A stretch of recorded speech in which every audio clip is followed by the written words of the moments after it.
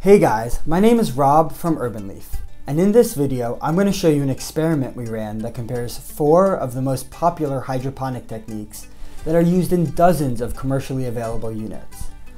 We've got some time-lapse videos, pictures, and in the end we'll go through the data on the plant size, fruit yield, water use, and temperature.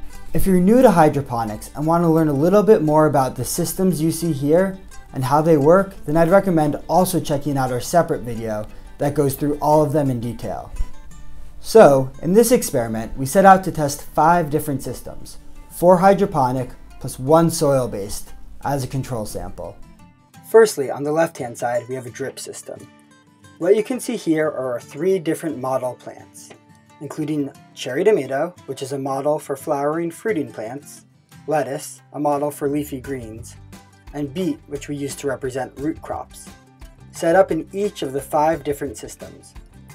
In the drip system, we're using clay pebbles to anchor the plant and delivering the water by a HDPE gardening irrigation system with 3 emitters. We set this up to deliver water 3 times per day for 15 minutes each time. Next is the deep water culture, or DWC. In this trial, we are aerating the water with bubbles delivered by an aquarium tube and an air stone. In the middle, you can see our Aeroponics setup, in which we are using 1 ultrasonic fogger. These foggers were purchased from a specialty supplier for around $30 each. The 4th setup is our Kratky sample. In this tub, we basically just have the still water with nutrients. You'll notice that all the tubs are the solid, opaque plastic, and the reason is that keeps the light out of the reservoirs, so it reduces the amount of algae growth we experience. Lastly, on the right-hand side, we have soil. We put some Miracle-Gro potting mix into 3 free-draining containers, aka water bottles with holes in them, to use as a control. I watered it by hand, but truthfully, I may have missed some waterings and let it get too dry every now and then. So all up, we ran this experiment for 3 months. Some of the limitations and problems we ran into that might skew the results include: the plants in the DWC with bubbles died early. This wasn't intentional, but as we learned, the system goes through water really rapidly. The other limitation is that some of the plants were not given enough time to reach their full potential. For example, the tomato plant in the drip system on the left grew very large, but it was slower to flower, and we ended the experiment before it was given time to have all of its flowers produce fruit. Finally, there was an element of human error here. Guilty. Life happens, and I wasn't able to water the soil of the control every day. So what did we learn?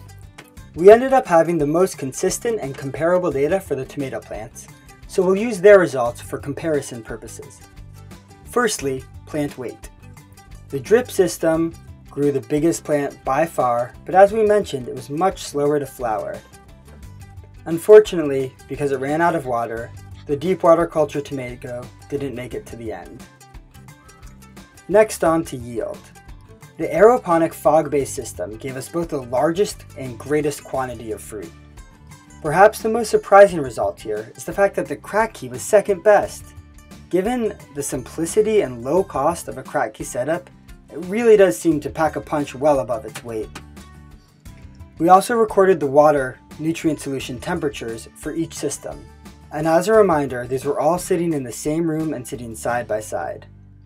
What you'll notice here is that the aeroponic system was very warm. This is due to the heat emitted by the electronic fogger. Meanwhile, the DWC system with the bubbler was by far the coolest.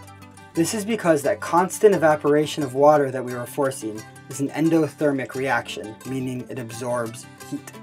The other major differences in these systems as they relate to water use. The DWC with the bubbler consumed the most water by far, and that was followed by the drip system. The Kratky consumed the least water, but it was really close to the Aeroponics.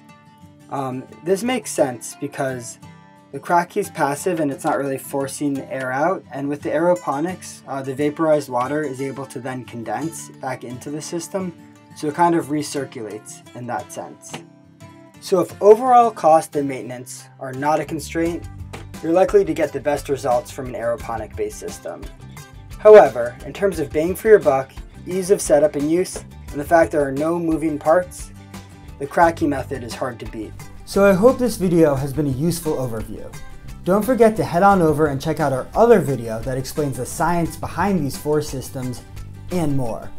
If you'd like to learn more about hydroponics, gardening, and growing your own food, then don't forget to like, subscribe, and leave a comment below with questions or suggestions for future videos. That's all for now. Happy gardening, guys.